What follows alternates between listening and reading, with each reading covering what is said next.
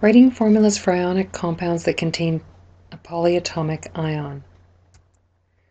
Polyatomic ions are made up of more than one type of atom joined by covalent bonds. The whole group, not individual atoms, has a positive or negative charge. For example, carbonate, CO3, has an ion charge of -2.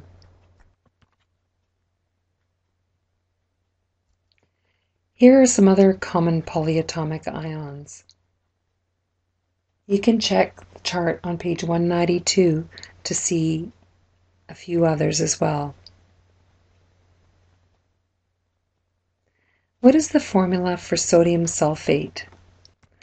Checking the periodic table, we see that the ion charge for sodium is +1. However, if we check the periodic table, we'll find no listing for sulfate. That's because sulfate is a polyatomic ion. Remember, we're not looking for sulfur, and we're not looking for sulfide. We're looking for sulfate.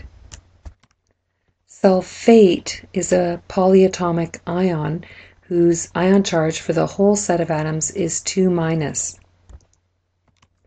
Using the crisscross method, we can put in the subscripts for the compound that we're forming.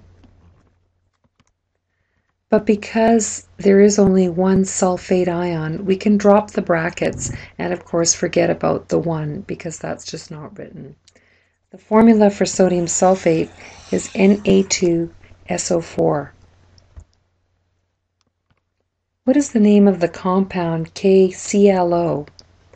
Well, if we look in the periodic table, again, we know that K is potassium.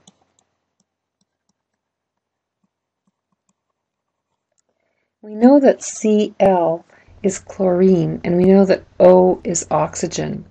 But we should also recognize this as a polyatomic ion. And if we look up ClO in the chart on page 192, we see that it has a special name, hypochlorite.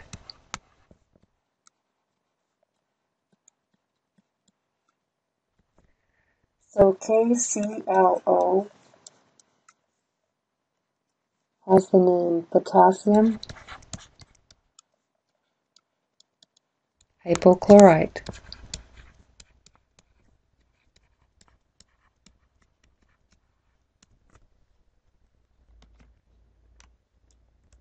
Try the practice problems on page 193. You can also work through pages 68 to 70 in your workbook, which includes problems involving multivalent metals and polyatomic ions.